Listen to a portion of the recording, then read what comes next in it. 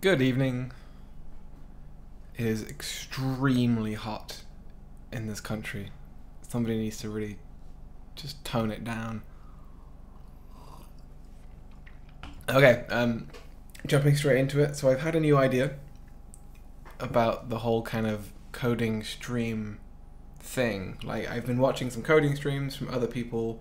I've been watching some of the more popular coding streamers. And beyond the streamer talking to the audience, there really isn't a vast amount of interaction with video games. What you're getting nowadays with stuff like the Darwin Project and a bunch of other games is you can link up your Twitch account and there's ways for the audience to actually interact and influence what's going on. Oh, what's up for here? And I think that's nice. I think it's nice for the audience to be able to get involved. And I was kind of trying to... So I was on a stag do this weekend, and if you're in the US and not sure what a stag do is, it's when before a wedding there's like a big party thrown for the groom. So I'm a little bit worse for wear, but I was thinking kind of on the train there and back, how would an audience interact with a coding stream? Like, what are the ways to do that? Twitch codes Java. Yeah, that actually crossed my mind. Do a Twitch plays Discord bot or something like that. But something that would be quite nice, I think, one thing that sucks is that while I'm coding, you're looking at this one file, and you if you're interested in what's going on in the other files, you really don't have that information.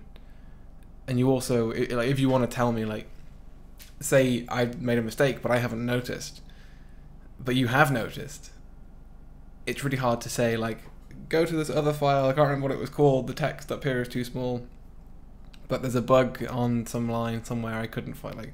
It would be nice if it was easier to say, this line here, there is a problem, you should look at it. So I was thinking of doing,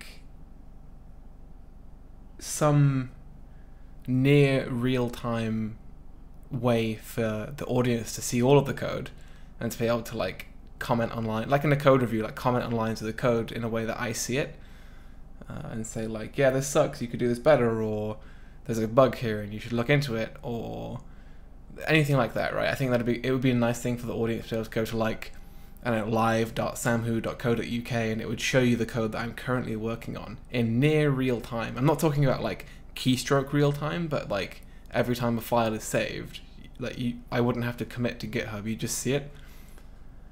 So I thought it'd be interesting to kind of start thinking about how that would work. I had a bit of a look for existing solutions for this kind of thing, but they're all not quite what I'm looking for. They're all just a little bit off.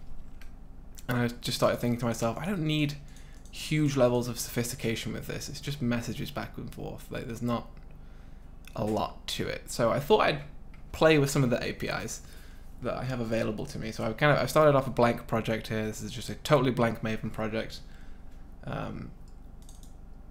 So the first thing I want to look at is Java has a new Java file, please. Can that Java?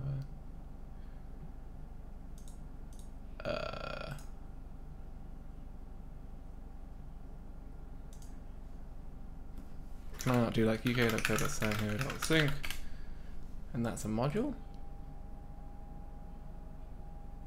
There we go. Okay. Okay. It hadn't synced or something like that. That was scary. So Java has a watch service API in the new java.nio libraries. So public static void main string args. Is the font size and stuff okay? And can you hear me okay? I haven't streamed in a while, so I don't know, things could have screwed up. I'm also doing 60 FPS, you may have noticed, because it really doesn't make huge amounts of difference. Encoding time and stuff like that, not much of the screen changes from frame to frame, so it's minimal. And I haven't had to up my bitrate or anything like that, so I thought, why not? So watch service. So how do I get hold of one? I'm just going to have to quickly Google this.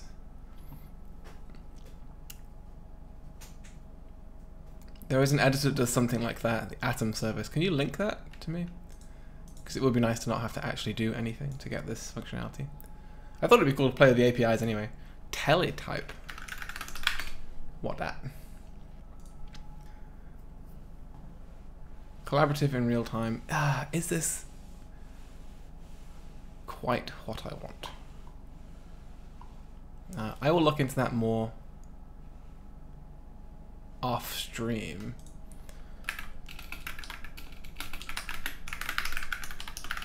How are you doing, Huntex? How's things? You too, Fajita. How's life? How's your weekends and stuff?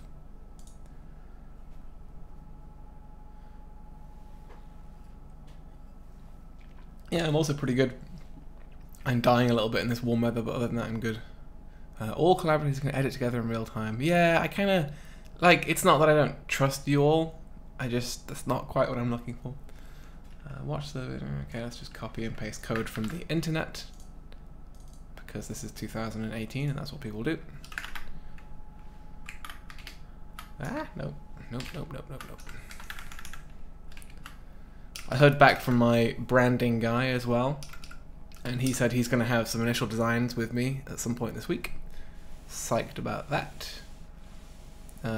Fia says, I'm good, sent some resumes out, playing around with Cockroach DB. What the fuck is that? Oh, right, yeah. I wish by default, I can't remember what the incantations are. By default, Maven is like Java 5 or some crap like that. Maven, Java 8. And I never remember quite how to do it. Okay.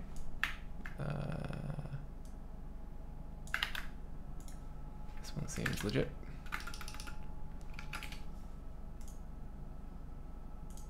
Nope, not legit.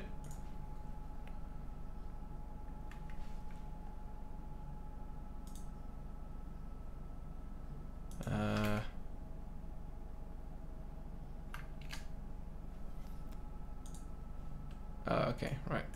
Fine, whatever. I'm cool with that. At some point I need to try Java 10 as well. I know that at least a few of you have said that would be a good idea.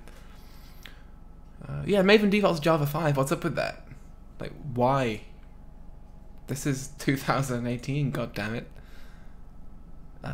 Just a replicated SQL in Go, the SQL database for global cloud services. Alright, okay. That's kind of sufficiently vague. I still don't fully know what that means. Does it give, like, read after write guarantees and stuff like that? Okay, so we have our watch service. Register one or more objects with the watch service. Any object implements watchable can be registered. The path class implements the watchable interface. So each directory to be monitored is registered as a path object. As with any watchable, the path class implements two register methods. Entry create. Entry delete. Events may have been lost or discarded. Yeah. Okay, that's kind of nice. Okay. Oh. Okay. That seems quite nice. So let's just copy that over.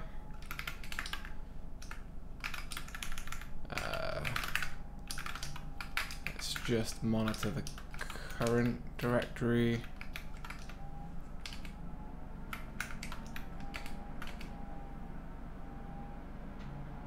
Sounds like my PC is getting upset about encoding. Parallel GC in Java 10 is really nice. How is the GC changed in Java 10 as opposed to, like, is it still the G1 GC? The idea is it's distributed and fault tolerant. It's called Cockroach DB because it could theoretically survive an atomic bomb. That is a tall claim. Import all of the things. Down one line. Alright, so now we have the watch key. Processing events. Get the watch key through method provided. Returns the queued key available.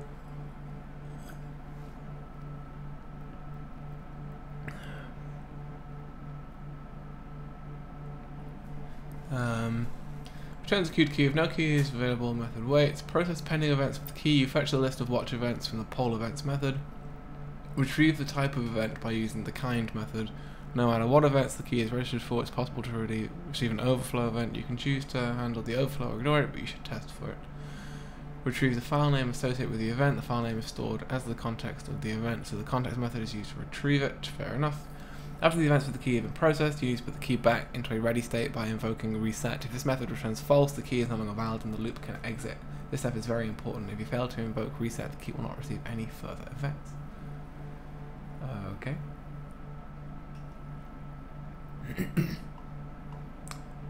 Well, you know what comes next.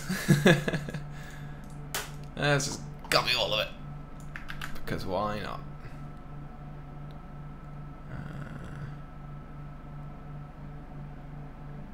Alright, well, let's just see what we're doing here. Quick catch up on chat. G1 GC is parallel now with multiple threads instead of the single thread mark and sweep, so full GCs are faster. Okay. I thought... okay, alright. I was about to say that I thought G1 GC was parallel already, but it's concurrent, isn't it? It's not parallel.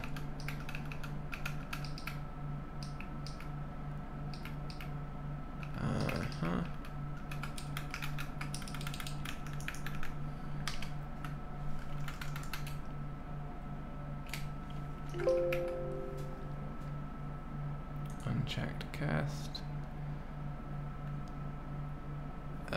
Regular G1 was concurrent, so full GCs. Okay. Full GCs in G1 are quite rare, no? Or at least they should be quite rare.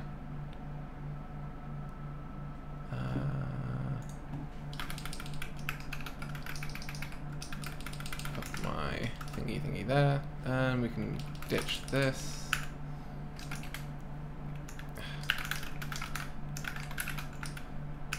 For a variety of reasons, I prefer wild true over the for variant. I don't like that we have an unchecked cast here. It's kind of not fun. Why do we have to do that?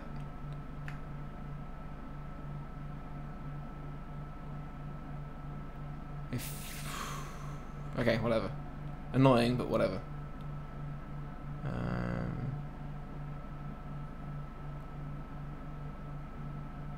Alright, don't care about this. Don't care about this. Everything else seems pretty cool. I'm gonna write that differently.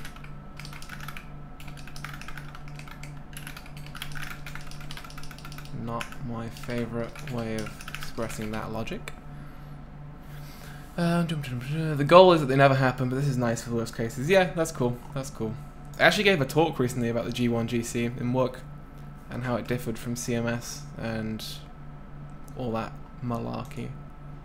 I think it's pretty sick, actually. Like when you, okay, so show of hands. Is anyone interested in me just ranting about G1 GC for a while? Not ranting, but talking about it, because I didn't like obviously. So I know enough to talk about it with people, but I don't know like a super detailed view of things. Peter says, I'm interested even though I have no clue what it is. That's okay. So, do I have paint that I can lean on here? Yeah, I do. Good. So, in the beginning, what have I got here color-wise? Black. Okay, cool. So in the beginning, not in the beginning, but prior to G1 GC, we had a garbage collector called the concurrent mark and sweep garbage collector. And the idea was that Java has this region of memory called the heap, and the heap is divided into a bunch of spaces. Actually, hold on a second. GC tangent. Have you seen this new stream marker feature? Like, I can add markers to my streams now, so I can like mark what's happening at what point. Like, I just put a GC marker in there to say that we're talking about GCs at this point. I'll try and like add markers and things like that. I think it. Oh, you can also add them via chat using /marker. Someone give that a try. So the heap is split into a bunch of different parts. So we have Eden, or the new generation. I have been dramatically optimistic with where I put that line. /, not /. Unexpected error. Good. So we have... I have not planned this diagram well at all. Let's put that there. Erase. Is it gonna like really upset people if I miss part of this line when I'm trying to erase it? Go away. It's like a test of my mouse accuracy.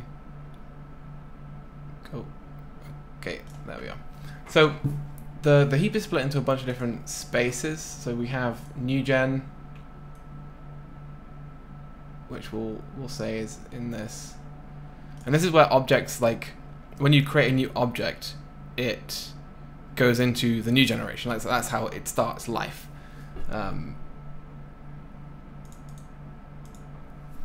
So the new gen itself is split into two spaces. So you have the actual Eden section of it, which we'll say is this bit. And then you have two what are called survivor spaces, which we'll put over here. So the idea is you create an object and it goes straight into Eden, into new gen, and when new gen gets full up, it will trigger a new gen GC, where the new generation is scanned, and if any of the objects in there are dead, I'm skipping over a lot of detail here, but if any of the objects in there are dead, like nothing holds a reference to them anymore, they get removed. And the way they get removed is when the new gen... when all the alive objects in new gen have been found, they get copied into one of the two survivor spaces. So there are always two survivor spaces, and there is always at least one of them that's completely empty, and I'll talk about why in a second. So the object is copied from new gen into survivor, and then the whole of new gen is marked as empty. So anything that's left in there and not been copied over to survivor is then gone. And new gen GCs, as a result, are really quick, and it's like... you can think of it as completely free if you lose an object in new gen. Like if you create an object and it dies before, like it doesn't get copied over into survivor space, the cost of that object is essentially nothing, because it's so simple to allocate and deallocate them. It's literally a few cycles each. So once an object is in survivor space, when the currently in use survivor space, because only one of these halves is ever in use, when one of the halves fills up, you then do a GC of the survivor space, and you follow the same process as you did with new gen, but you copy into the other survivor space. So you're always kind of flip-flopping between survivor spaces and discarding any objects that didn't survive. And every time an object survives a GC, there is like a counter on it that's increased. This is called tenure, like the tenuring of the object. So if it survived 8 GCs, for example, it'll have a tenure of 8. And once it reaches a certain threshold, and I cannot remember what the default is, but the value that I would typically see in production back when I was at Google was 15. So if an object survives 15 GCs, then, or if survivor space is just full and you can't allocate any more objects into there, you'll like tenure things early. And what will happen is then it'll get leaked into the old gen, which I'm going to mark as blue. So now we have old gen, which is this whole space here. Old gen. And the old generation is GC'd far less frequently. So so a lot of this is configurable when 15 is a default. Okay, thank you. So because old gen is so much bigger, it takes a lot longer to fill up ideally. But when it does kind of get full and nothing can be allocated in here anymore, you trigger what's called a full GC, and a full GC will scan the entirety of old gen, and it will get rid of objects that don't have any references to them anymore. And one of the big problems with CMS that kind of isn't really surmountable is, well, it kind of is, but when you deallocate or you collect objects in old gen, there's no actual like compaction done. One of the neat things about new gen and survivor space is because you're copying into new spaces all the time, all of the alive objects are contiguous and they take up like, there's no fragmentation, there's no empty spaces in between them, and it's really nice to have that. But old gen, over time, it will fragment.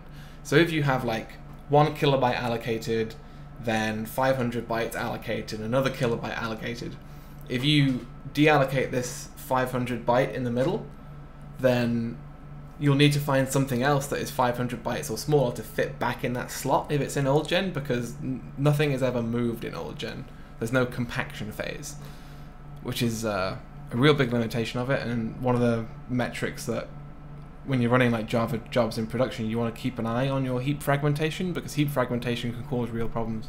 If you've got like a super fragmented heap, like you can have a bunch of memory that is available, but all the objects you're trying to store are too big, and you'll end up getting like, I can't remember what it's called. It's probably, I think it's allocation failure or something like that, and you'll keep triggering GCs, and it won't free up enough like large blocks of space, and it becomes really awful. So this is concurrent mark and sweep. I've skipped over a bunch of detail, but in essence, this is what it is. So G1 GC is, a lot of the concepts are transferable. So you still have the concept of an Eden, a new space, a survivor space. You still have the concept of old gen, but the way that it divvies up the heap is a lot different. So let's take the heap again, and this time we're going to divide it into a grid of equally sized blocks of memory, and I don't recall what it is by default, but I want to say like it's 2 megabytes or something like that. So all these blocks, let's say, are 2 megabytes. This is not something you can configure. I think what happens is the JVM looks at the heap space you've given it, and it divides the heap into 2,000 equal sized chunks, or or near enough, something like that. And the idea is that it dynamically will decide how much new gen survivor space and old space you need based on the usage, like the behavior of GC in your process. So if you have a ton of short-lived objects, it will allocate a large portion of the heap to be new gen, because new gen, like, let's say you have let's say you're writing an HTTP server, and you're writing a web application where the majority of your objects will live for the duration of a request. And if your requests are taking on average, say, 150 milliseconds, then all of the objects you create inside of 150 milliseconds will be dead like after the request is ended. So you need enough heap to store a request's worth of objects multiplied by how many requests you get, if that makes sense. Like if you're getting 150 makes the mathematics of this complex, but like let's say you're receiving a lot of requests, and after 150 milliseconds all the objects die because that's the average length of time the requests live, then you need to have a new gen that is large enough to hold all of the like ongoing requests until they've died, because if you promote anything into old gen while the requests are still in process, when that request is then finished, let's say a couple of milliseconds later, the object has kind of already made it into old gen, and collecting old gen is much slower. Although it's not necessarily that much slower in G1 GC because of the way that G1 works, and I'll go into that now in some more detail. Although, does that make sense? That was a bit rambly. I'm trying to explain that the longer an object lives, typically the more time it takes to collect it, because there's this thing called the weak generational hypothesis, and the idea is that objects either die very quickly or they live forever. So like if you analyze the behavior of almost all programs, you'll see this pattern, and it's like objects are very short-lived or they're around literally forever. And the use case where this is not true is in-memory caching. Don't get me started on in-memory caching in Java, you'll make me angry, but the idea is that especially in like web-based applications, most objects die very quickly, and you want to have them die in new gen because new gen is cheap to collect. So let's say we've got a few. Let's say this is a new gen block and it's full by about this much. We've got another new gen block over here and it's full by that much. Then we've got another one over here and it's full by that much. Let's make a couple of old gen blocks. Say this old gen block here is quite full. There's another one over here which is quite full. And then let's say we have a relatively full survivor block over here. So at some point G1 will get triggered, and I think it's very similar criteria to CMS. It's like when its new gen blocks appear to be quite full, let's fill these up. So we've allocated a whole bunch of objects, like a few requests have come in for our web server, and it's like, oh, we've run out of new gen, we'll trigger a new gen collection. So it goes through all the blocks that are currently allocated as new gen, and concurrently it will check which of these objects are still alive. And it will then prioritize, like actually properly garbage collecting blocks that are mostly dead, which is why it's called G1. G1 stands for garbage first. So it will always try and prioritize the most garbage filled blocks that it can. So let's say it finds the majority of this one is dead here. You can see my cursor, yeah, good. The majority of this one is still alive, and a bit of that one is still alive. It will know to collect this, and then it will know to collect some of this, and it'll essentially try and collect as much as it can to fill another block. And once it's done that, let's say I need like a proper eraser, like a larger one. It's kind of annoying. So it collects all the stuff in here.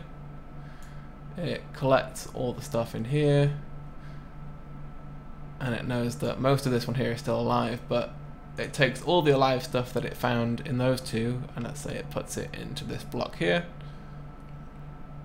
Actually, I've done that wrong. These would be survivors. And then those two are marked as free. So the reason that it breaks the heap down into much smaller chunks is because rather than having, like, CMS has a whole bunch of flags you can tweak to tune the behavior of the garbage collection to try and get it low latency or whatever you need to be. Like, you might have requirements on latency, or you might have requirements on throughput. I don't know. Like, depends on what you want from your application. But web application is typically got lower pause times than the GC. G1 kind of throws out all of the flags that CMS required you to try and fiddle with, and it was like, okay, all I need from you as a user is one piece of information, and the one piece of information it asks for is what is the maximum pause that you are able to tolerate in your application. I think by default it sets it to I want to say it's like 400 milliseconds or something like that, and because each of these blocks are a fixed size, and because it keeps track of how long it takes to collect each of the blocks, it can heuristically, like, it's very, very statistically likely that it will never pause for longer than you ask. And this is an extremely attractive property for a garbage collector to have for people building web apps. Now I can't remember how we were talking about G1, but that is basically what I know about it. That's like the high level overview. And then I will say here, end of GC chatter. Pow.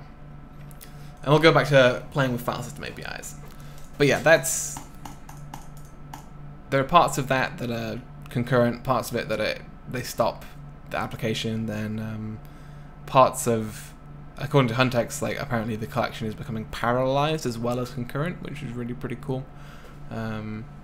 This type of GC is called something specific. Can't remember the name of it now. I don't know. This is the first GC of this kind that I've encountered before. The Go GC is very different, for example. Okay, so get the watch key. Watch. Oh, I need to. That's why it was doing that. I need to actually register. I think I just deleted something important. Yeah, I did. So I do still need this, I think.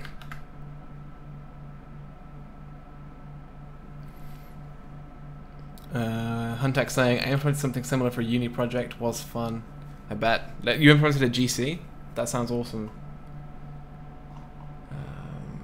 Order events. Yeah. So why do I need to do that? Following code so register a path instance for all three types.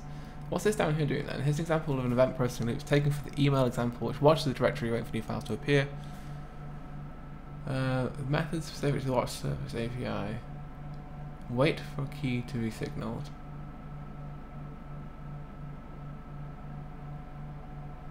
Okay, so why do I take a key?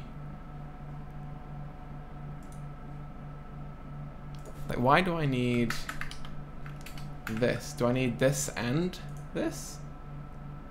Like, do I need to do this registration here? Register the file located by this path. Watch service, identification. Access. Suppose we wish to watch directory. Okay. But then what does this do? Retrieves and removes next watch key. Waiting if not yet present. Ooh. Okay, well I guess I could always just system.out.println.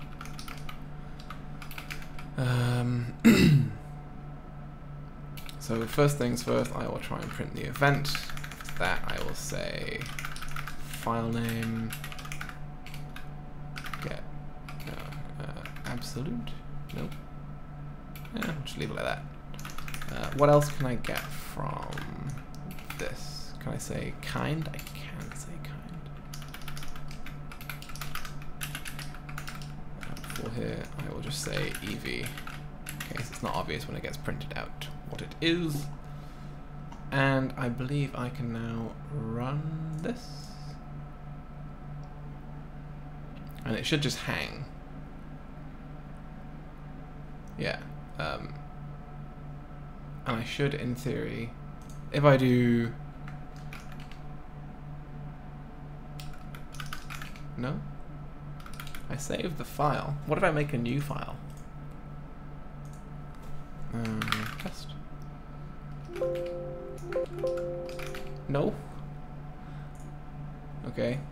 I suspect I've done something wrong. Let me... Actually, I should debug. I just want to see what each of these things does in turn. Alrighty, so step over, step over.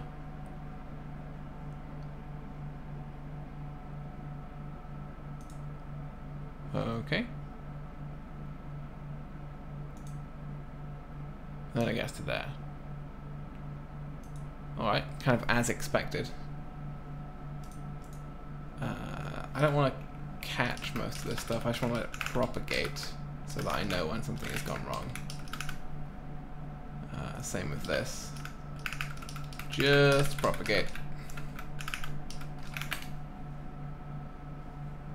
Oh, oh yeah. I don't really understand fully this API, to be honest with you. Like, it doesn't test this key in any way.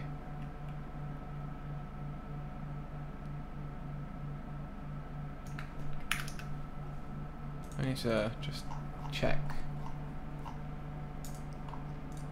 The following code snippet shows how to register a path instance for all three event types. As with any watchable, the path class implements two register methods. This page uses the 2-argument version. The 3-argument version takes a modifier which is not okay.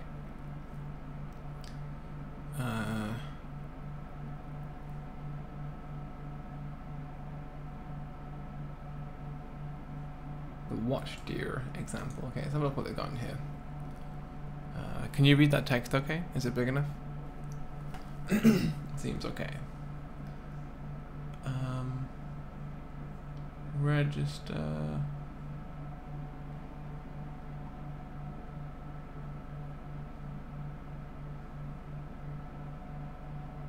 Okay.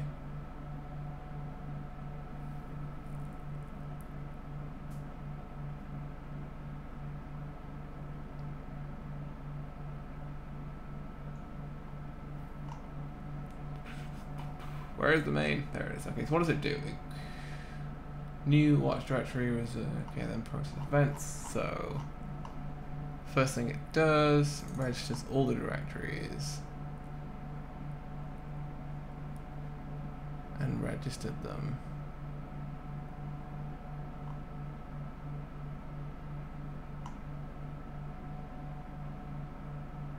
How does it know that they're all directories? These could be files, couldn't they? Oh yeah, pre-visit directory. Alright, fine. You got me.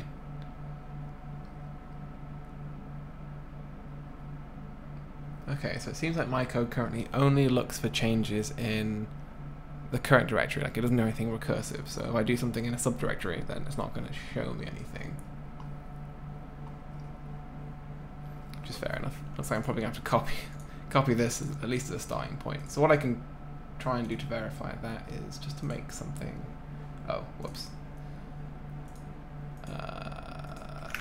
Sure. Where did it put? It put key into a map, right? What is the map for?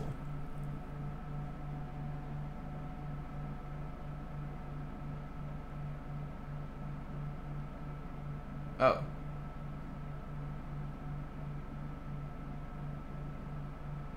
Why does it do that? Why does it not just get the watch key? Huh?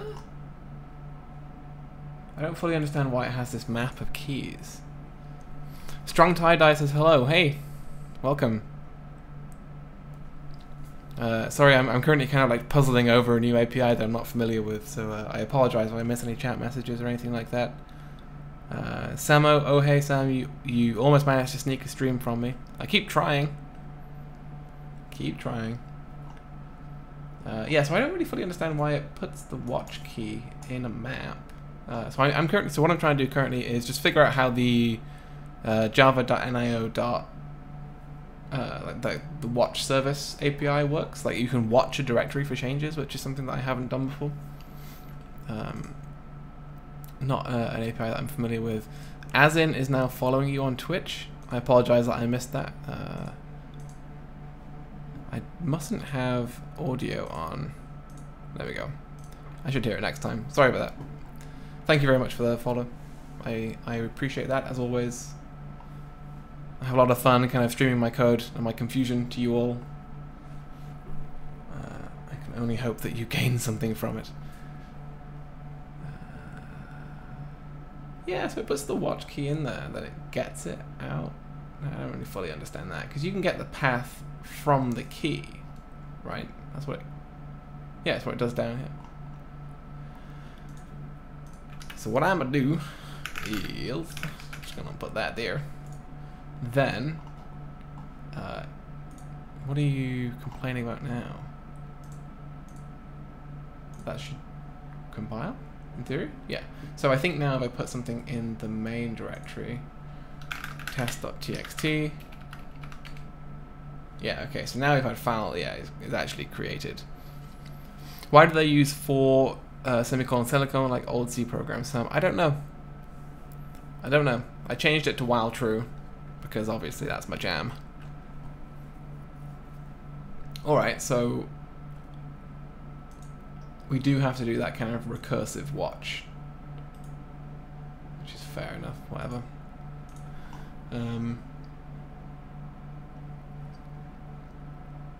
So files.walk file tree.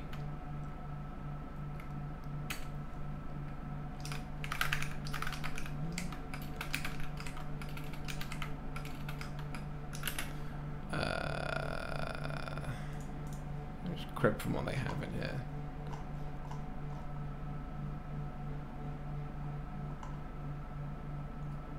Just gonna go ahead and copy this. So I get dir and attrs.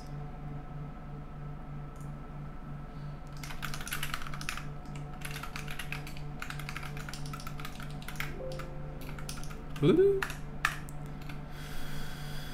Strong Tie-Dye says, do you have any tips for someone who's learning Java? I'm learning it in uni, but I'm having trouble coming up with projects that I could do on my own to help further my knowledge. So just out of interest, is this like, how did you find this stream? Did you scroll through Twitch at random looking for programming streams, or did you come from somewhere else? Or the reason I ask is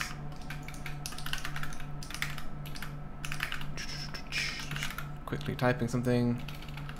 Yeah, the reason I ask is me and a bunch of the people that kind of watch this stream regularly all kind of hang out together on a programming Discord server where we kind of like help people learn things about programming, and we there's a whole like sub-community of people that do coding live streams. There's a bunch of channels for like language specific stuff, and a question we actually get quite frequently from people trying to start out is that they're not sure where to start. Like, they do maybe a bunch of tutorials, maybe they go through Code Academy or something like that, but then like they have a hard time applying that. Like, what do I do?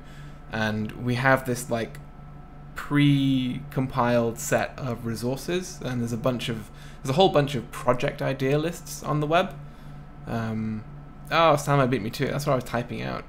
Yeah, so that invite link goes to our Discord server, and if you want to like go there and if you ask that question there, a bunch of people will give you links to like programming project idea lists and stuff like that, and hopefully you'll get some inspiration from that on like what you can do next.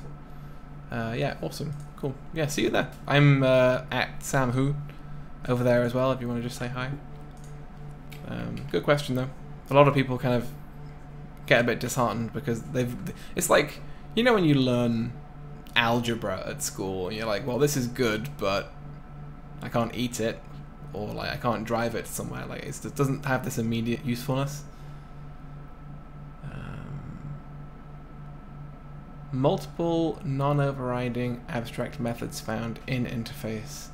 Oh, that's annoying. Now I see why they've done it the way they've done it. Yeah, I was like, why are they using the old school way of doing that? Why aren't they using lambdas? But I can see now why that is. So I'm just going to go ahead and copy that verbatim. Get. Oh, my mouth is really dry. I'm just going to get a drink. I'll be back in like 2 seconds.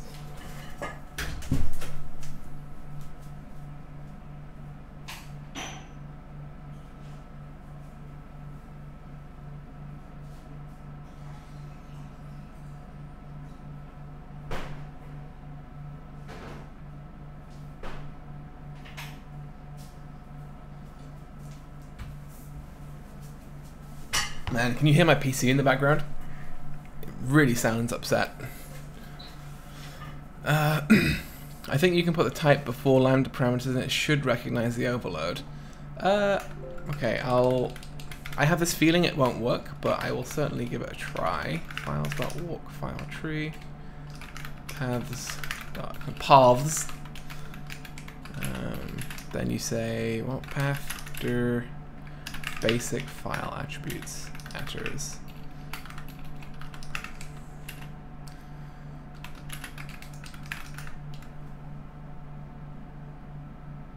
Cannot infer functional interface type. Different error, but I feel like it's saying the same thing, and I bet it's because, yeah, a bunch of these have the same. Yeah, the same thing. Does it look for a return value? Believe it or not, right, let me verify this before I say something incorrect, but public void foo path s, public string foo path s.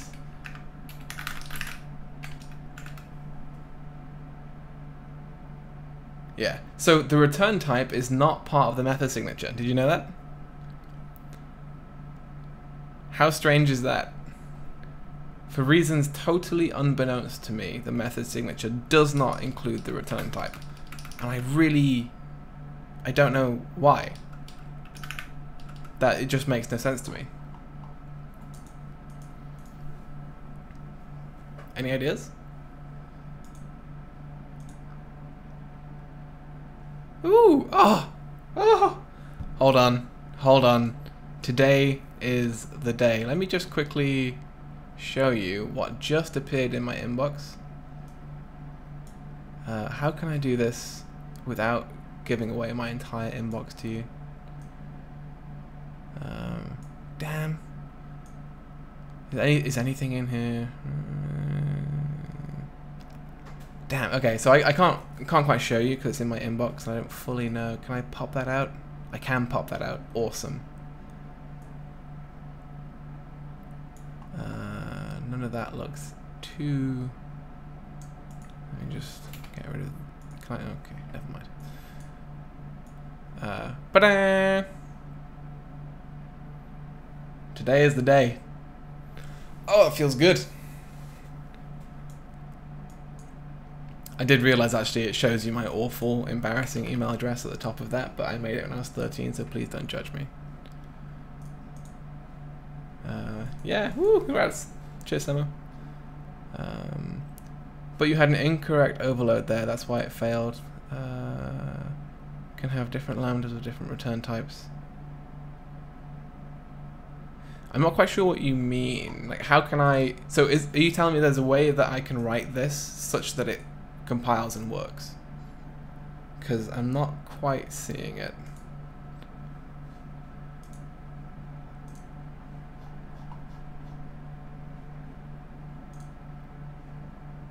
Yeah, I don't think there is a way of doing this.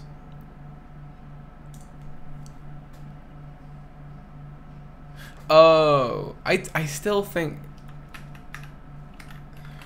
return file visit result dot continue.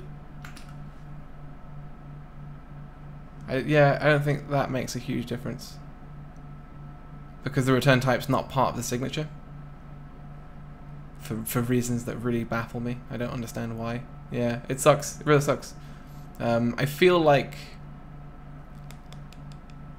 No, I was going to say I feel like this isn't a particularly well thought through API, but it probably is. I'm probably being unduly unfair about it.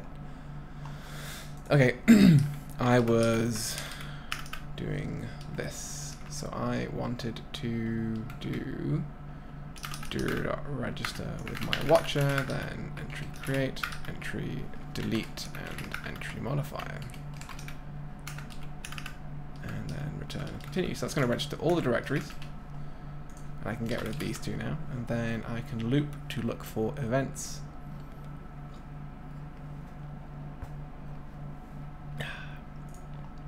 So if one thing I'm going to want to do is register new directories with the watcher. So if files.is directory,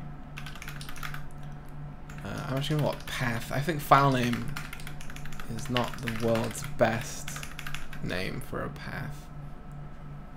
Did that link option? Oh, it's symlink, stuff like that. Never mind.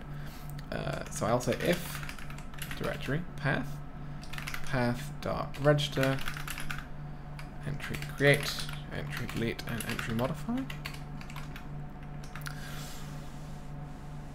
Huntex says I think it's not part of the signature because stuff like method blah is valid even if it returns a string or if it returns void. Let me just process that fully.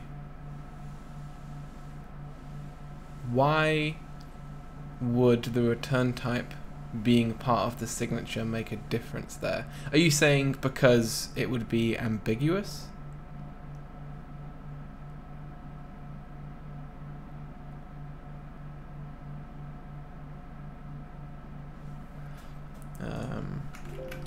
I can kind of see where you're coming from, I think.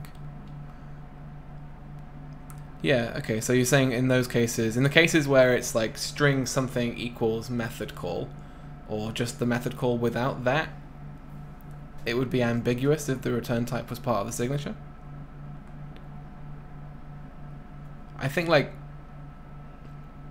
that moves the problem, because currently you have that problem, but you have it in a different place. You have it in, like when you try and define two methods of the same type but with different return values, you get this ambiguity thing. I don't feel like... I can understand that is a side effect of why that is, but I don't think that convinces me to make the return type not a part of the method signature. I still think it would be a good thing to have. This is not something I've thought through in huge detail, but it's something I've stumbled in the past. Alright, so now we have... Now we're registering new directories and stuff like that. I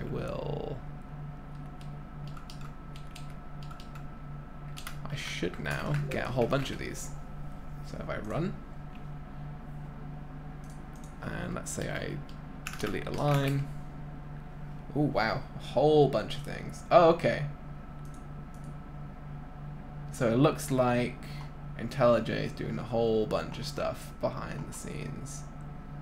Or is this... what have I got? The full path? Oh, books EV. So that's useful, so I can get rid of that. So path to absolute path. Let me kill that off and run again. Hey, Fajita's back. What up? Alright, so now we've got full path, so we can see a little bit better what's going on.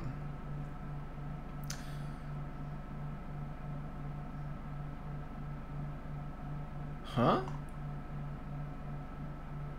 The main.java isn't... That's not the path.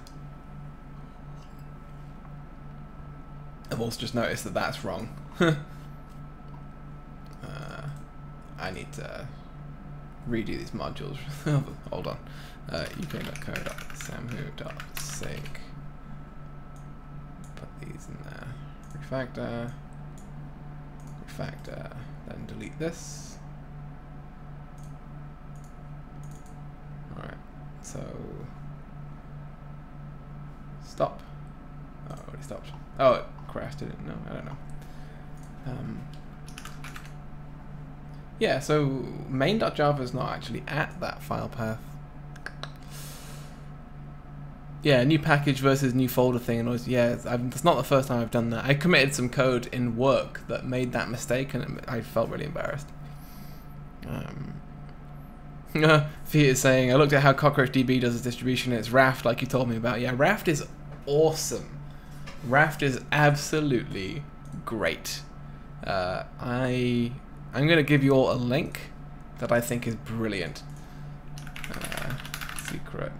Raft, Secret Lives of Data.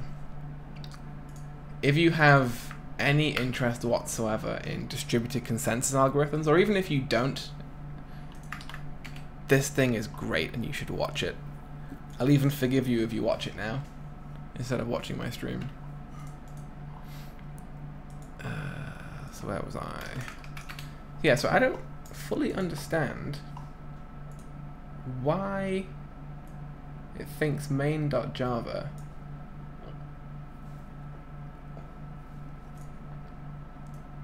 is there, because it should be in a bunch of subdirectories. I'm just going to real quick open up my File Explorer and where's my code? There it is. Just quickly see. Yeah, there's no main.java there. That's a weird absolute path. Let me break there and see what I can see.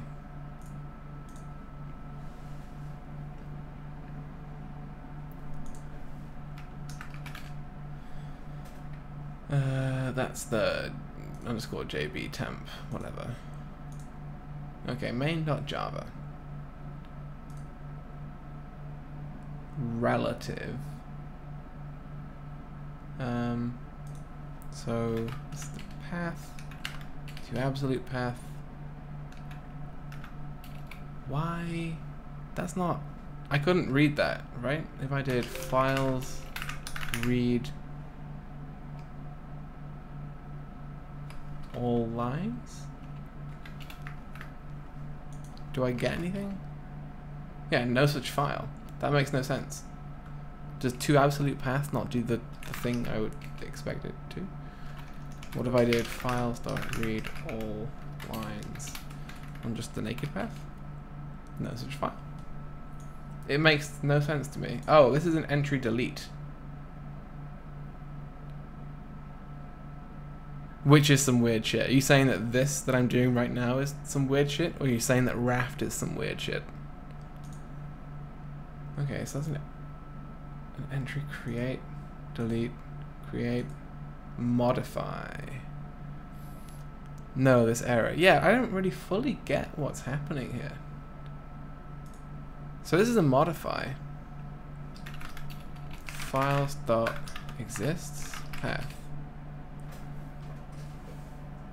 The fuck are you talking about? I don't understand.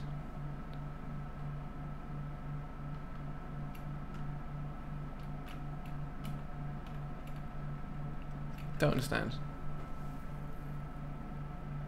I'm wondering if this is some freaky IntelliJ shit. Path sync. Does this exist? Files dot exists. This doesn't exist either. What the fuck? This is help. I don't know what's happening. What if I... Right, what happens in here? Okay, so we have...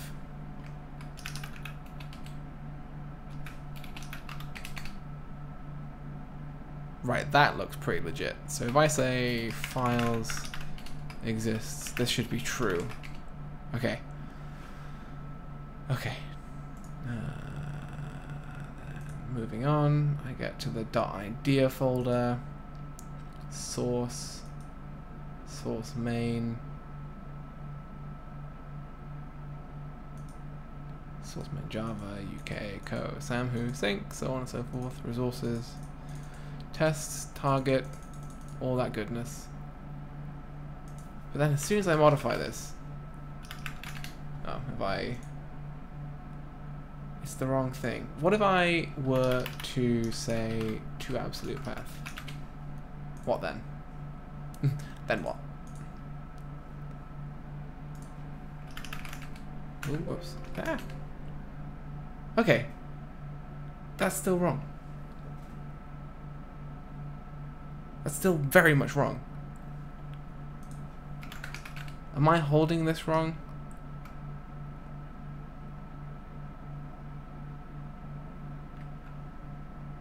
This is what we're going to be stuck on the entire stream. I really hope not. I didn't want to be.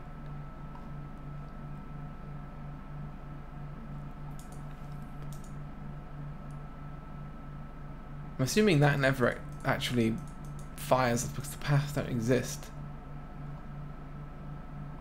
Let me just quickly Google for the answer. Java watch service path incorrectly resolved absolute path. This sounds pretty legit.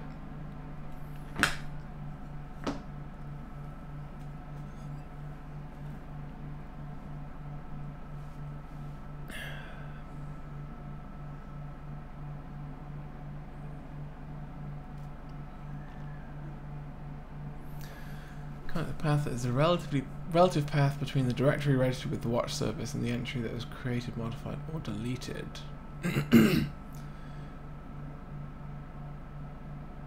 Okay.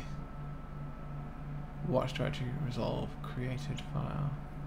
Oh. Oh. It's making more sense to me now why they create a map for those keys. Let me see if they do. Yeah. Okay. Where did they get? Yeah. Alright. Right. Okay. That is hella confusing. Wouldn't you agree? Don't you love it when methods don't do what you expect them to? Yeah, that... Aye. Let me just go ahead and copy all of this code. Let's just stop fucking around here and say watchdir. But at least we learned something, you know. Let's just be cheeky and return. Get rid of that, and then format the code, save the code.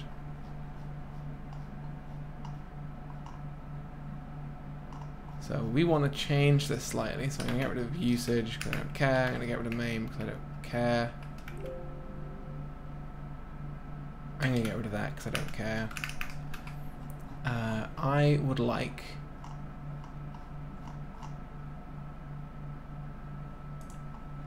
I don't care about trace right now.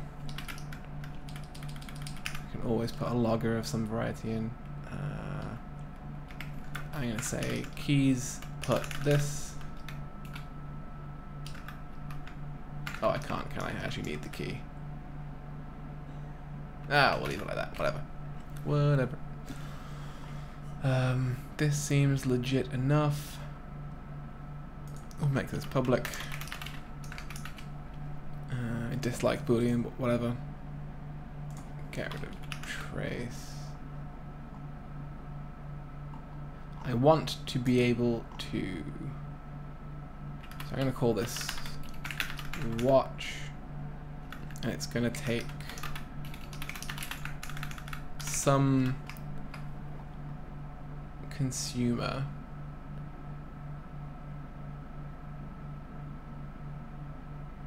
Yeah, so I will say it will take the consumer of watch event path.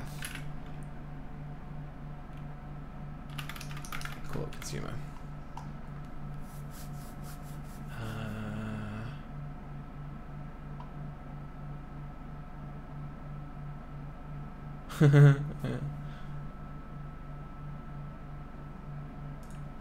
I will just propagate exceptions for now. I think it's quite legit for this to throw an IO exception. What am I doing? Throws IO exception. The irony, what do you mean? Oh, we'll fix this again. It's not the 90s, man. Interrupted exception. Yeah, I think that's quite legit to just return there.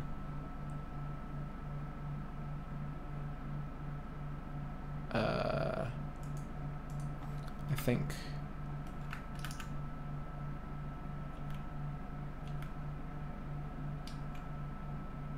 that should never happen, right? I'm just gonna take that away. Ironic, it should save others from reading long exception handling, but couldn't save itself from being unreadable. The typo unreadable. I didn't see it. Good eyes. Good eyes. I don't really want to print the event here.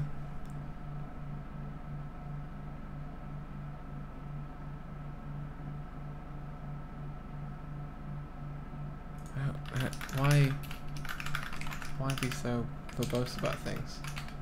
Right, okay, I think that's a pretty serviceable bit of copying from the internet.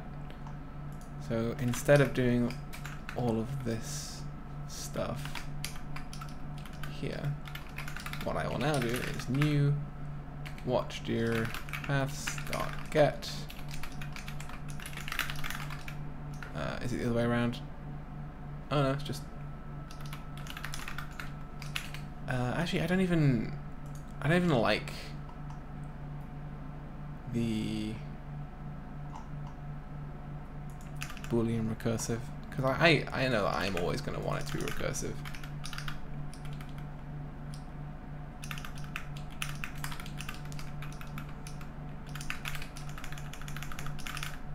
My god, Oracle, what are you doing? Alright, that seems legit.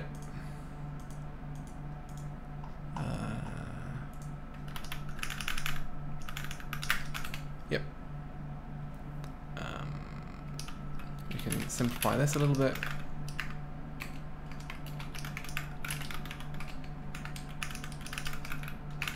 Cool. Then we got rid of that. We got rid of these. Got rid of that. Got rid of that. And we can say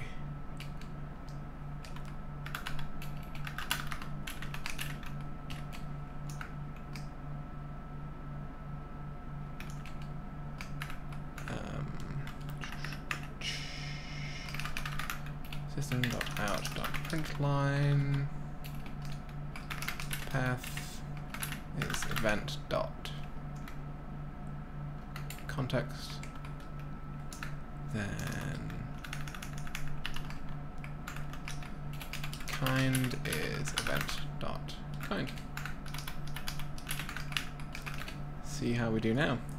This should be better because it does all the resolving correctly. So now,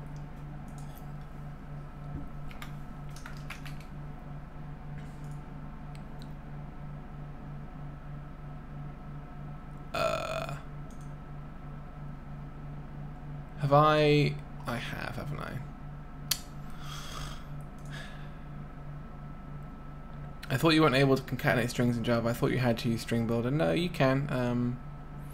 So what I've forgotten to do here is actually use the consumer.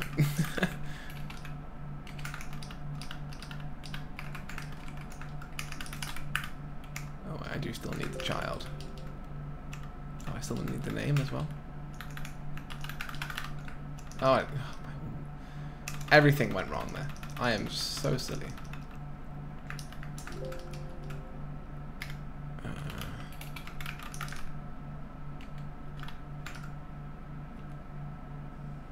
Actually, ooh. Let me answer this question first. Simon says, string builder is useful when you want to concatenate a lot of them. Since string is immutable, it creates a new copy for each concatenation. String builder avoids that by being mutable. Not quite. Close, but no cigar. So under the hood, if I say string s equals a plus b, the Java compiler will output bytecode that basically does this.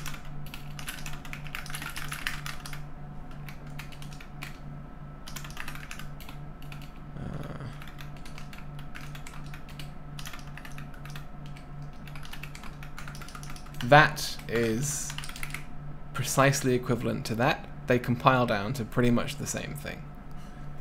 So like the Java compiler does jiggery pokery magicy stuff. So to an extent, Fajita, you are correct. You do need a string builder. It's just that the Java compiler gives you the syntactical sugar of the plus symbol to kind of do it automatically. If that answers your question. Let's not bog down to details. You were wrong, damn it! No, in a lot of other languages you'd be correct. Does it figure out to use one string builder for loops? That is a good question. I could verify it, but I would need... Do I have a Java compiler? Ooh, do I have my Java I do. Okay, cool. Do I have them? I do. Oh, okay. Samo. Public class. Samo. Public. Can you see this? Shall I make this larger? Can I make it? Oh, no. Ah! Oh, God. Oh, God. So I can make it larger. Just freaks out. So, public, if I could type that, would be great. Public static void main string args. Let's say 4 0 I less than 10 I plus plus.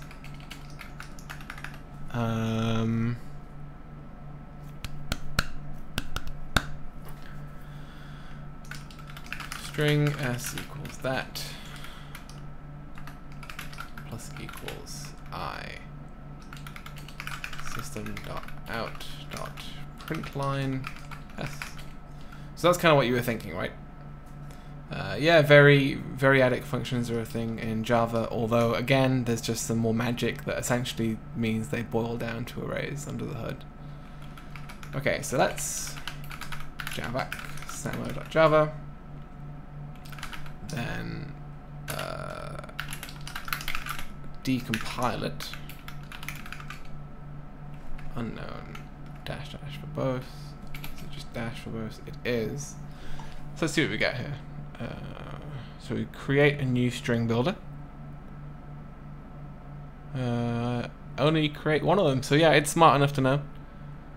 In a bunch of other languages, this wouldn't be the case, and it would create a new string in each iteration and copy the previous string, So you will have accidentally created a quadratic method, but Java is a little bit more intelligent and it creates a string builder and just appends to it. Does that answer your question? Yeah. Cool. Good skill to have, by the way, as a professional Java program, the ability to decompile and read bytecode. And it's surprisingly simple to like go down into the details.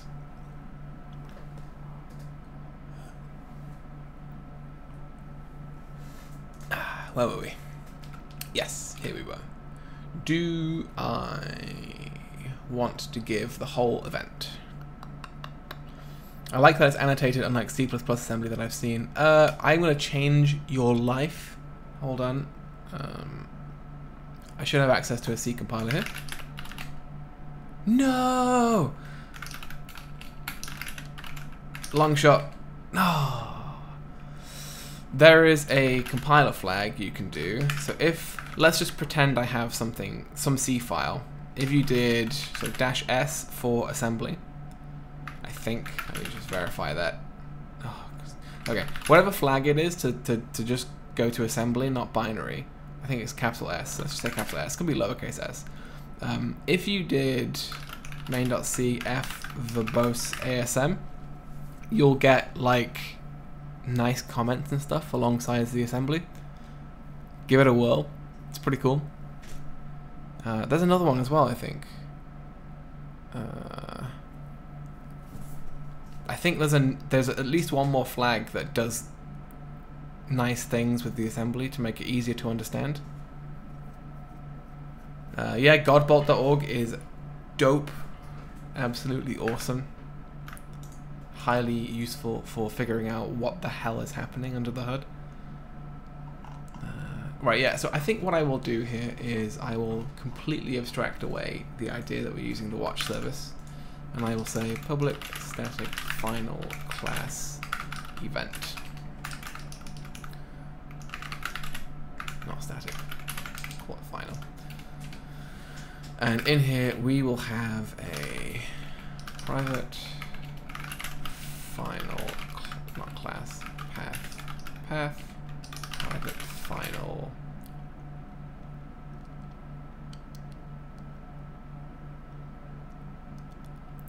will I reuse the event type?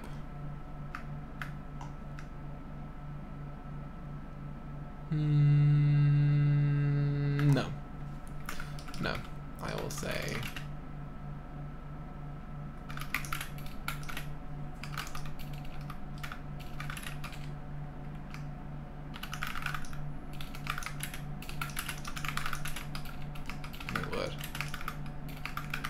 create, update, delete.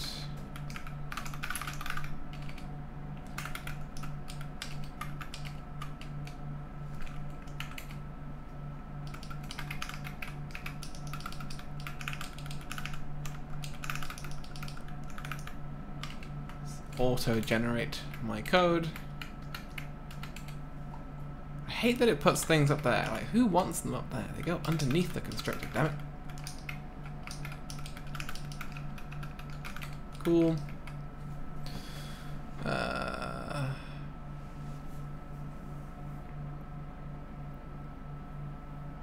Okay, cool. Sorry, catching up on chat. Now, I will say consumer accept. And it's not going to accept a watch event this time. It's going to accept just an event of our variety. New event, and it will take child. I'm just going to give it the kind, and I'll make a constructor that converts between the two. Okay, event path kind path kind, and I will say this not path, this path. Then I will switch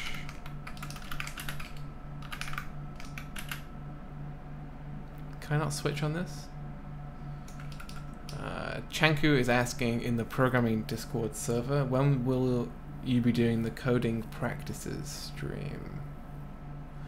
I'm struggling to remember saying that I would do a coding practices stream.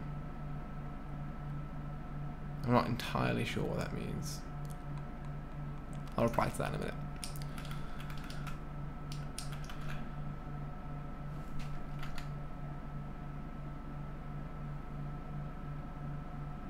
It's in the live stream channel in ProgDisc. I just saw it like flash up on the right side of my screen. Can I not do a switch with this? What? What? What? How is it comparing down here? Equal entry create.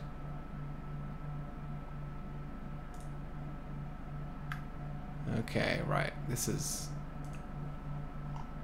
API is weirding me out.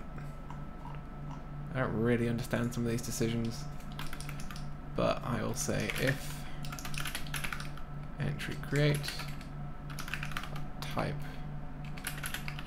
equals create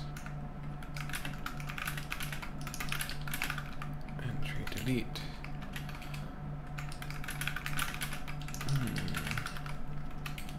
Modify.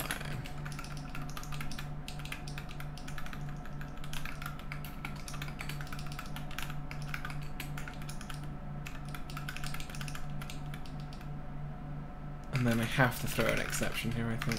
Throw new illegal exception unknown event type. I don't think that's ever going to get thrown, realistically speaking. Yeah, so Samo was saying maybe that should be an enum. Or not, it's probably for polymorphism purposes. I would have expected it to be an enum, because it is an enumerable thing. Like, there is an event type. Right, that just screams enumerable to me. So I still... Oh, I want to get rid of that. So now that is a little hunky-dory, and I can go back to here, and I can say event dot get path, get type. And away we go. Terminate that one, and...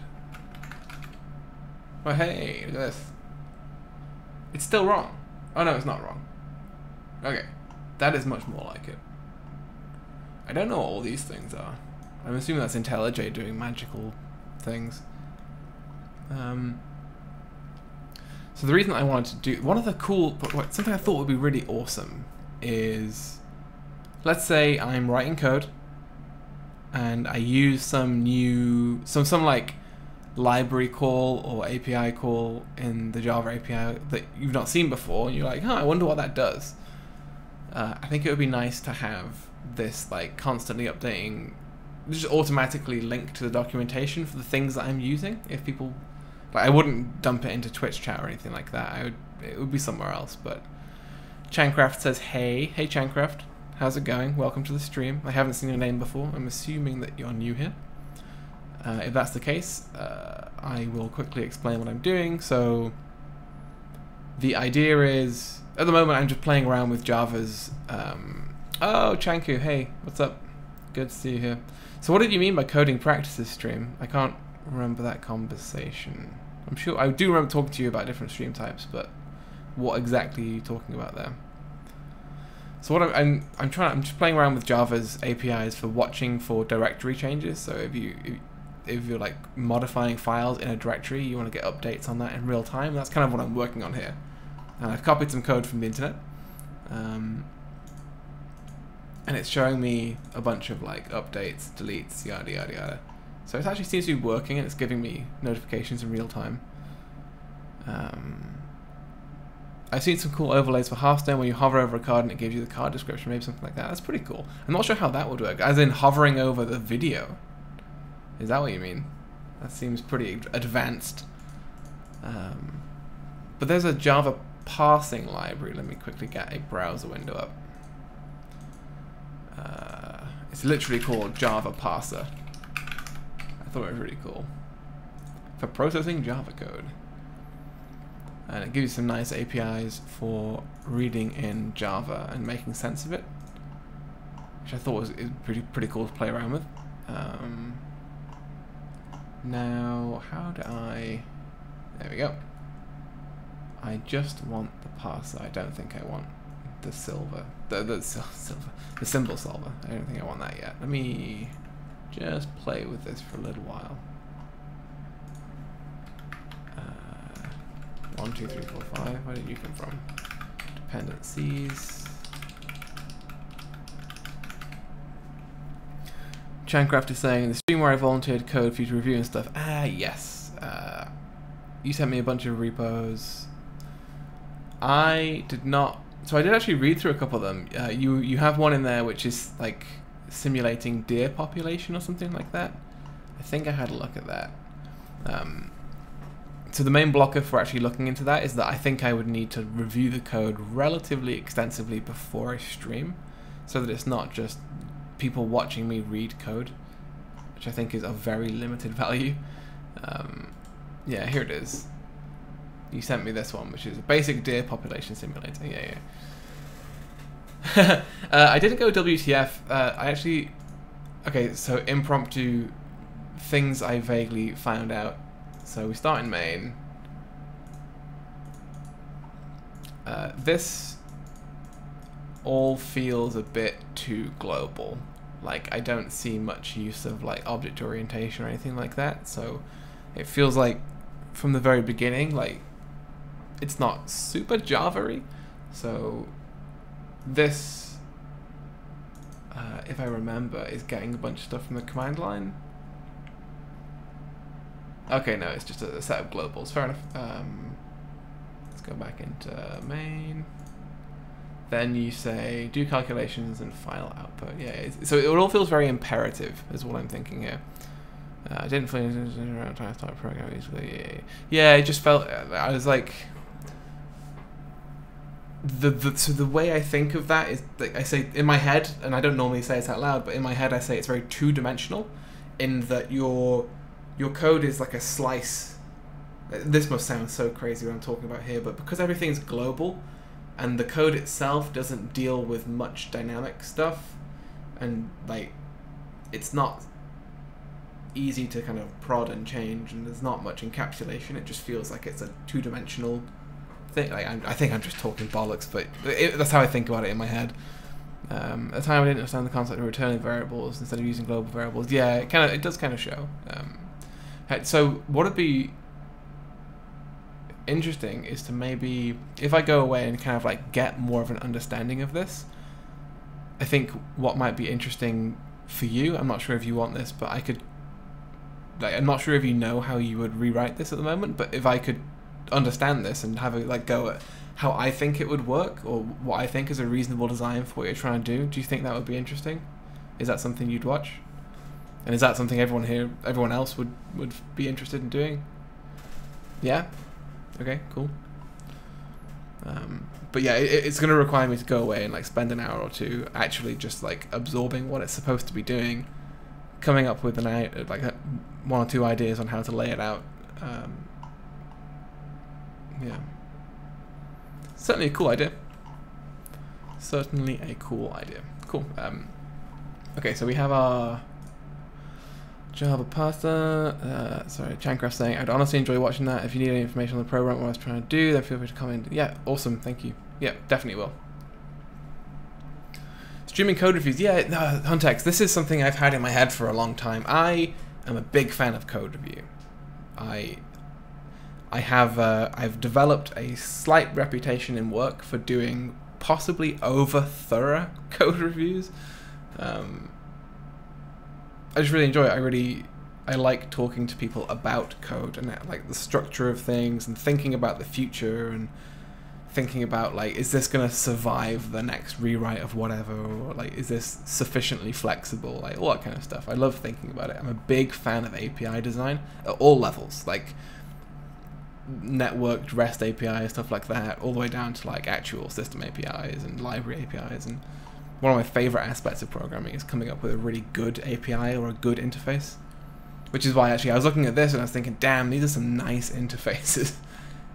Like, ah, this is cool. Alright,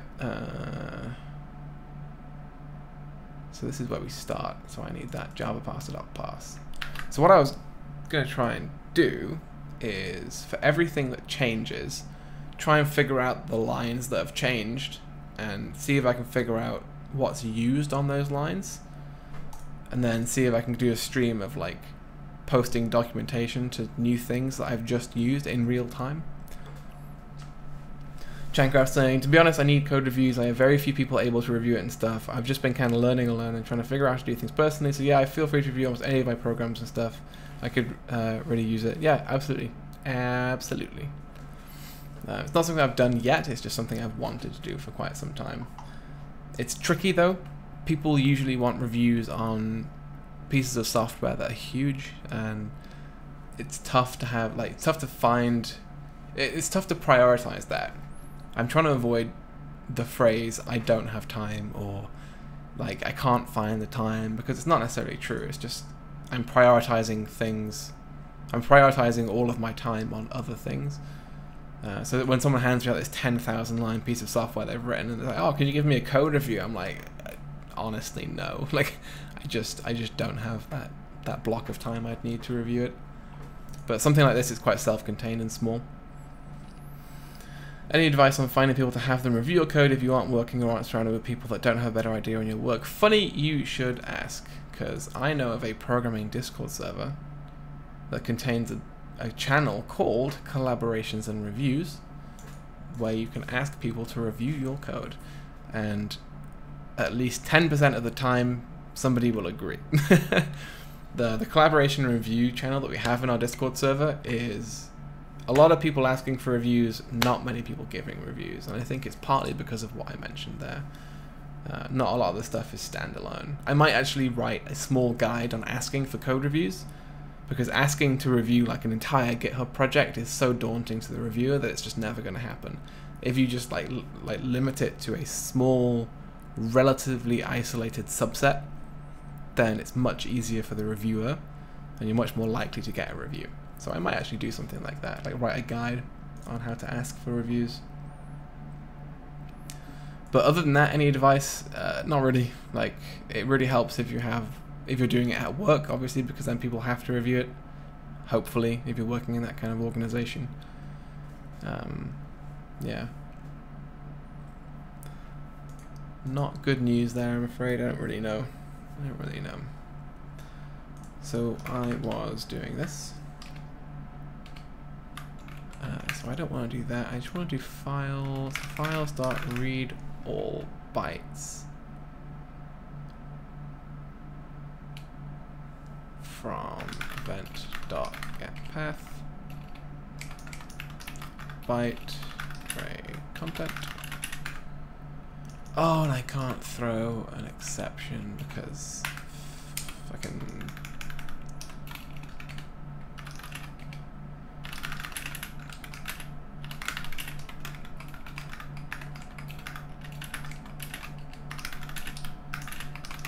This is like the most tedious thing about lambdas. Not lambdas, but the various functional interfaces. They don't throw exceptions. I must run into this problem like daily now. It really frustrates me every time. So, does Java parser.parse only take a string? Or oh, it can take a path! Oh, even better. Even better. Oh, it's event.getPath. And it can throw a load of things. So I now instead need to put this in here.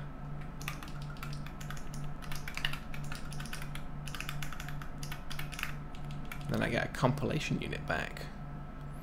Trancraft asking, what editor are you using? This is IntelliJ with the Material Theme plugin. Love it. I think it looks so much nicer with this plugin. So what do I actually get on a compilation unit? Actually, first of all, what I need to do is I need to say if event get type not equal type dot update, then we return, because I don't care about creates and deletes just for the time being. Actually, we only really don't care about deletes. then if event.get path dot ends with, if it doesn't end with .java, we also don't care about it. Then we compile it, and in this compilation unit, what do we have? Get classes, get a whole bunch of stuff. You know, I'm gonna, instead of printing things out here, I'm just gonna throw a breakpoint there and see what we get in these compilation units. Ooh, so now if I save this, nope. Ready? What if I put the breakpoint there instead?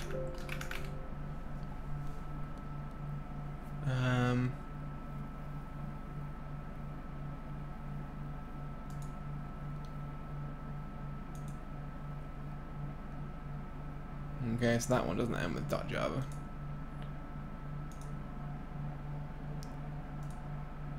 Sync main. Okay, so this one should be.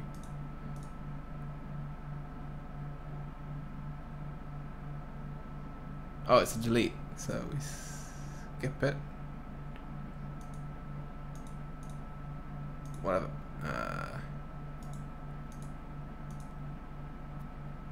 Okay, so this one's a create. Is that step over? Step to the next line? Yeah. So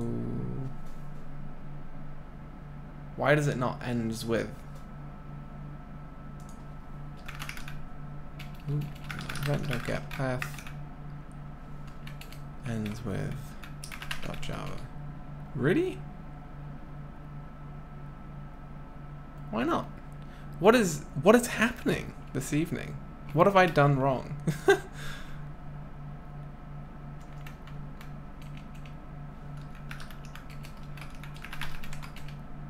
What? What? Why? How the fuck can they differ? What does this do? What does this purport to give me? Test if this path ends with a path constructed by converting the given path string in exactly the manner specified by ends with path method on using ends with /bar. Okay. So I think it's looking at the last path segment and asserting that it's equal to. So if I did event.getPath.ends with main.java, that's true. Fuck off. Like, ugh. Fine. Fine. Jesus. Okay. It's good, we're fine, it's chill. No big deal. No big deal. I want to break that, I want to break here. Let's go. I was promised machines yelling at adults earlier. I may get an adult yelling at machines soon. Like, it just felt like the watch service API feels unintuitive in a bunch of places, and then this path API feels quite unintuitive. Like, if you're gonna take a string, it just feels like you're asking to shoot yourself in the foot if you're expecting that to be what is essentially a path. That feels like an extraneous method to me. Oh, now what? Now what?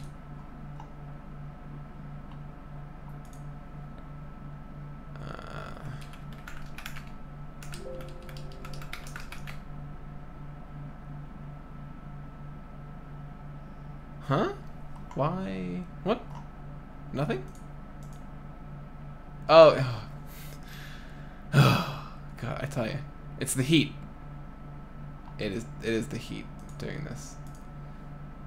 I think I pressed play rather than debug. Which obviously isn't going to debug anything. There we go. Ooh! It's past the Java code. That's quite exciting. It might have been renamed to ends with segment, and yeah, something like that. Just So now I have this compilation unit. What do I get with it?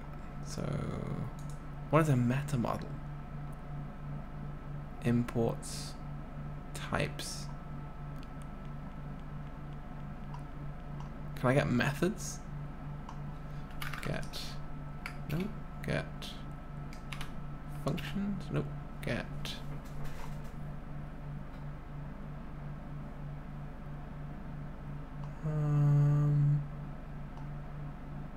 Annotated declarations. Nope.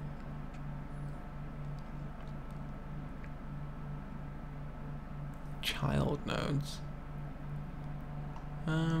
Class by name. Comment. Enum by name. None of these seem like get methods. Find all field declaration dot class. Okay. Method. So if I did find all method declaration, method body, method reference. Okay, I think I need to look up some more docs here. So if I were analyzing, oh.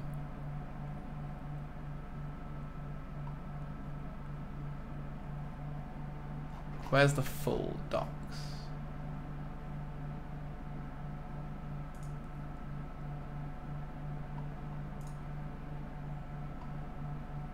Ooh, this is gonna be...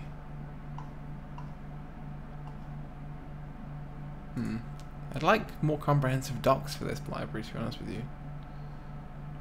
Okay, fine. They're writing a book, but I don't really want to write. I don't really want to read a book at this point. I want just to see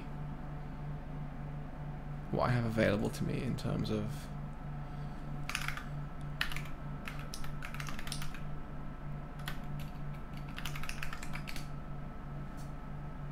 yeah, it has one method declaration.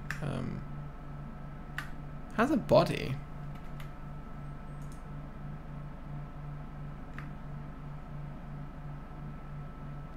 Wow.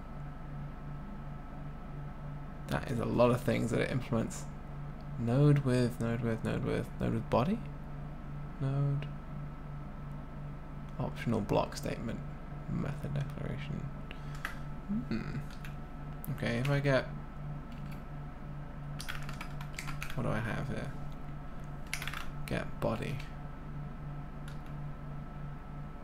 It's a block statement.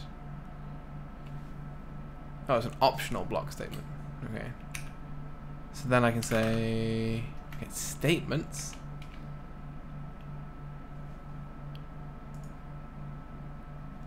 Okay. And then within statements, what do I have? Get.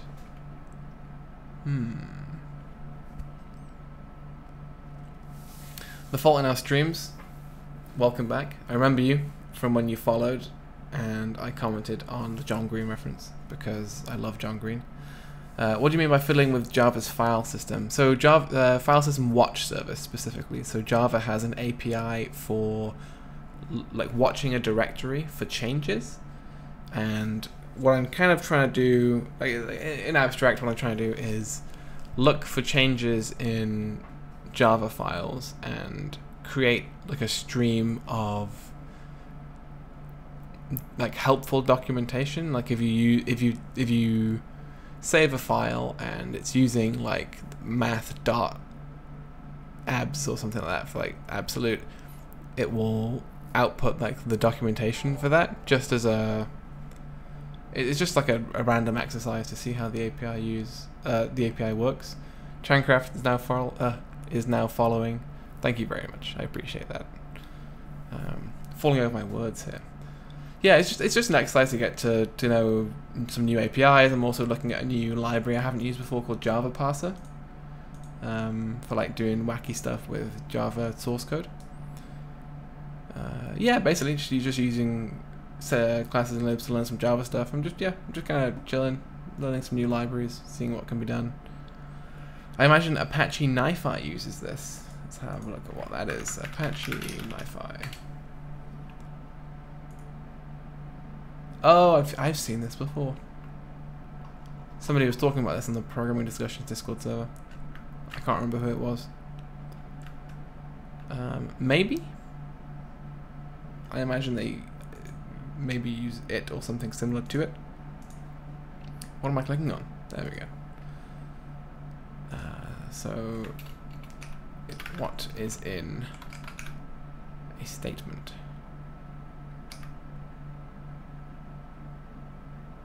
Data. Range. Okay, so this is something that I'm interested in. Yeah, okay, cool. So does that tell you, does actually tell you what line things are on, which is useful.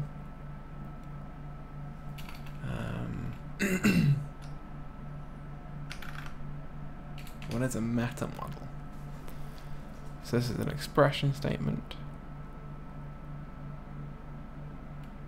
Okay, nothing on here looks super useful. I want to see if the statement contains like other method calls or classes.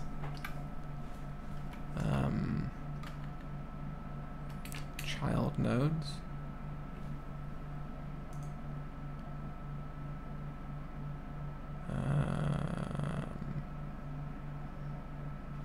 That's not really quite what I'm looking for. I always find like AST parsing to be very confusing. So this is an expression statement, isn't it? Yeah. So what do I have in get expression?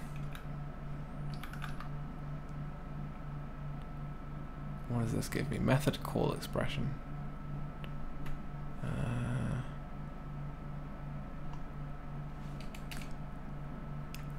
This isn't helping me. Can I now say like as method call expression? I can. Okay, this is getting confusing. Ooh, name. Okay, so the method is called watch. This is the stuff I was looking for. Can I say, what's the scope? Okay. Does it give me the class? It gives me the arguments, which is the lambda. A lambda expression.